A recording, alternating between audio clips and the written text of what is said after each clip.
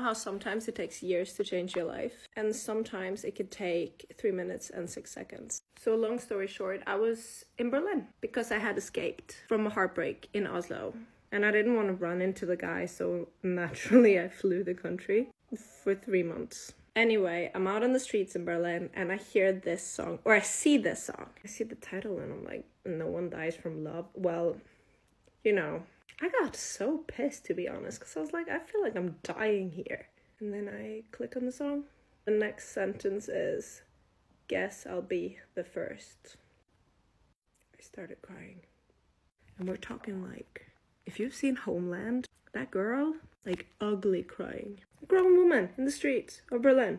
And while I was standing there on the sidewalk with, you know, oceans running from my eyes, I realized that if I can relate this much to this song, then I should make a song too. Because maybe somebody else can relate to that. And fast forward a few months, I'm suddenly an artist on Spotify. And I wrote a few songs about this. But the saddest one is coming out soon.